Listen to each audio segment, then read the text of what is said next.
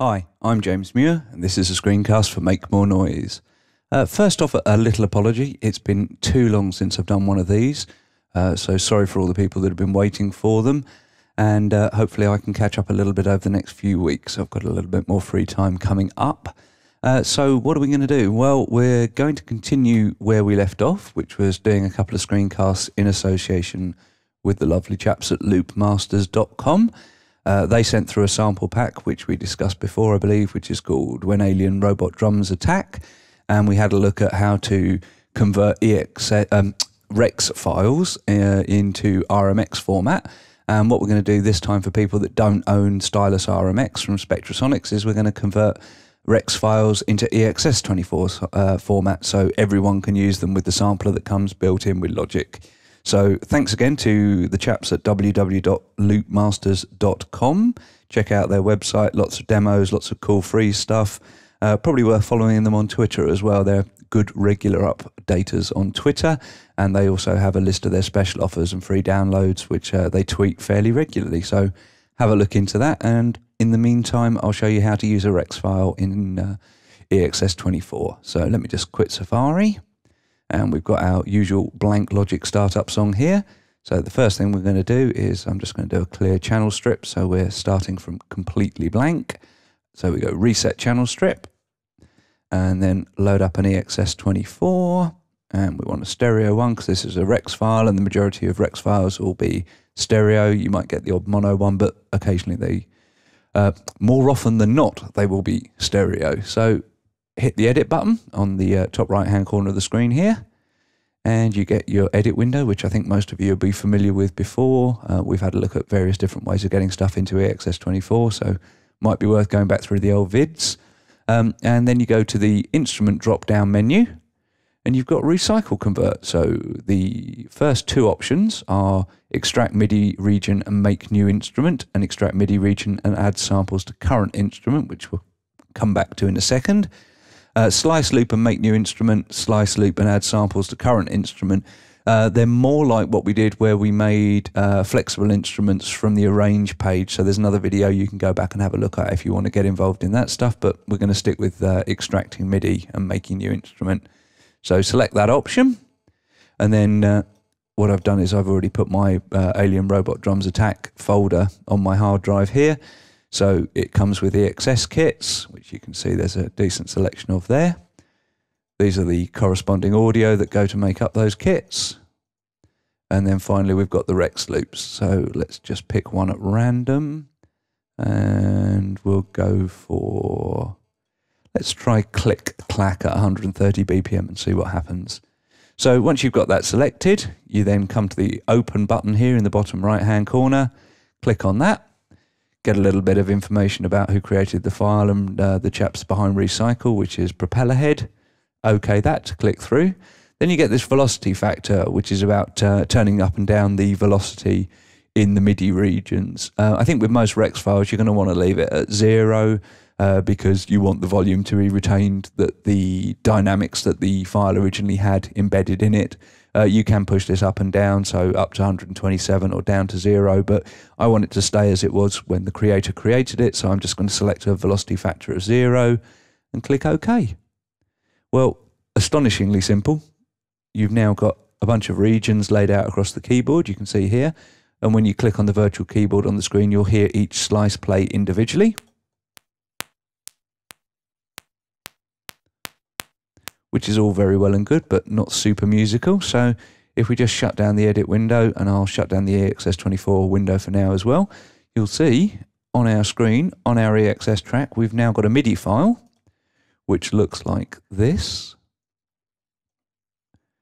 which is basically each one of those slices being triggered from a MIDI note spread up the screen, which means we can reorder them, we can cut out slices we don't like, replace them with other slices, and we get a degree of tempo independence. So even though that loop was 130, we've now got it playing at 120, and it sounds like this.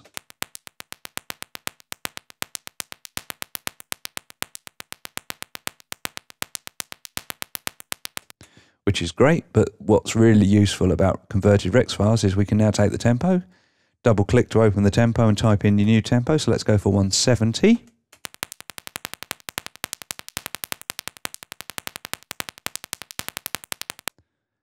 And let's come the other way as well. So try at 80.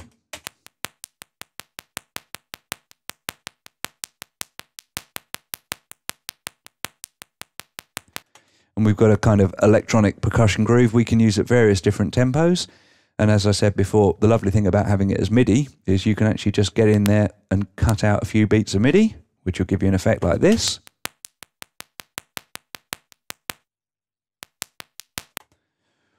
Or you can take the same MIDI and use it multiple times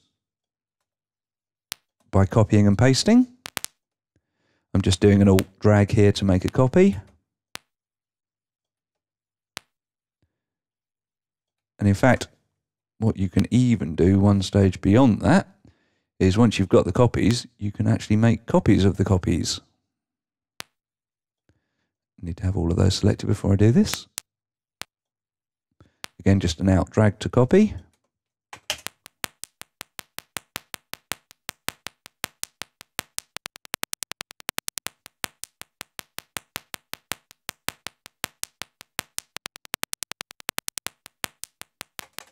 And that begins to give you some idea of the flexibility that comes from Rex files and using them in EXS24. So let's get our EXS24 editor window open, and we'll go back into Edit as we did before. Back under the Instrument menu, Recycle Convert, and this time we'll go for Extract MIDI regions and add samples to current instrument, which means that the next set of Rex hits that we import will be added to the same instrument, but they'll be put higher or lower up the keyboard so we can seamlessly switch between the two of them. As that one was pitched percussion, let's go for this small Latin percussion. Open. Okay. Velocity factor same as last time. And what you'll see now is you've now got a bunch more samples added further up the keyboard, which starts getting us into a different set. So again, I'm just going to shut that window down, and as you can see, we've now got another MIDI file. So what we should get now is a transition between the two files on the same track, played from the same EXS24, so any processing we do from here on outwards, so if we compress it, EQ it, put some reverb on it, they'll be on both sets of samples.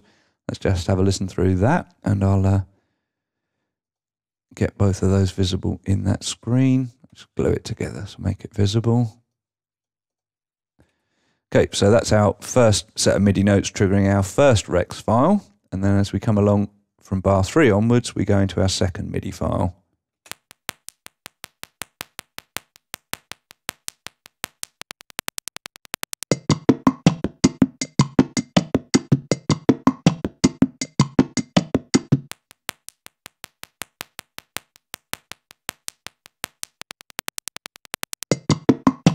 And we can do all the same tricks, so we can shorten notes down, which would sound like this.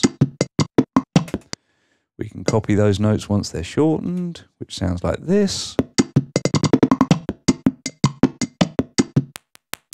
If we want the same thing playing over and over again, we can just delete those notes and just keep copying across.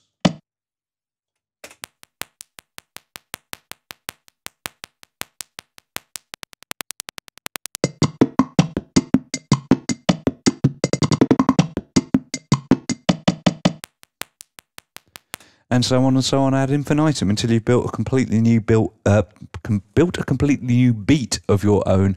I'm sorry, it's been a while since I've done one of these, and apparently I've lost the ability to speak in the meantime. So hopefully that's given you an introduction how to load a Rex file up into Logic's EXS24. And just want to say thanks again to the chaps at Loopmasters for sending the samples through and for their help putting together this screencast. I've been James Muir. This has been a screencast for Make More Noise and Loopmasters. Thanks for watching. I hope you found it useful.